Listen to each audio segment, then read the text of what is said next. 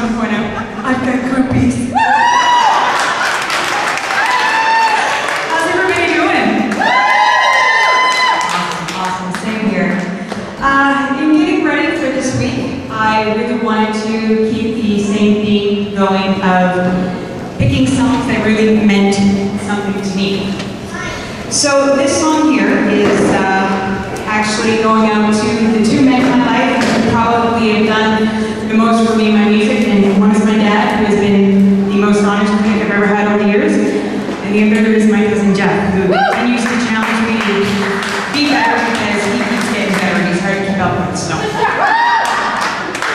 I'm actually going to do a song that I wrote.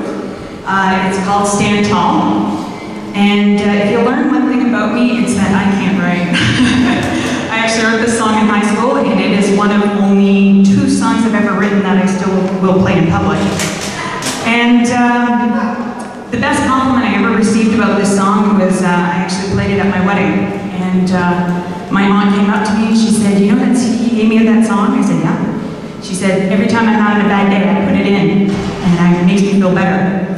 And when we played this song, there was a lineup of about 20 people standing in front of us, and they were singing back at me. There is nothing cooler than that. So I hope you guys enjoyed. Ron, are we okay for volume on the keys? All right. Woo! Woo!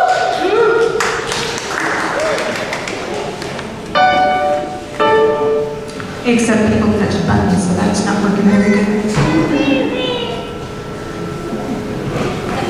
Fix.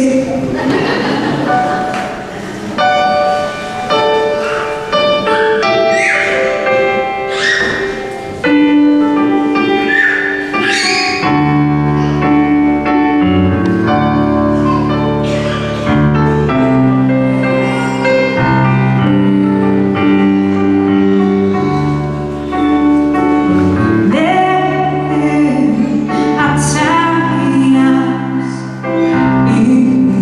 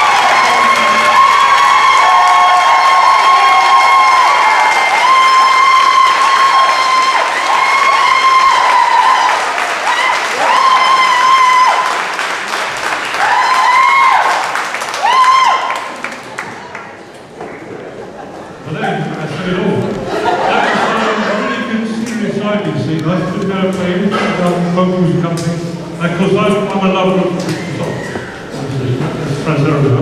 So, I say, it was really nice arrangement. As usual. Well done.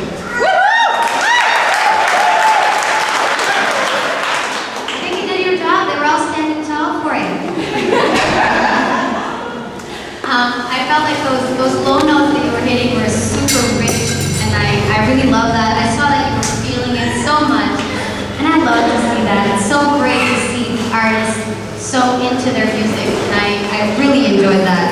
I thought the ending was fabulous. I loved your ending.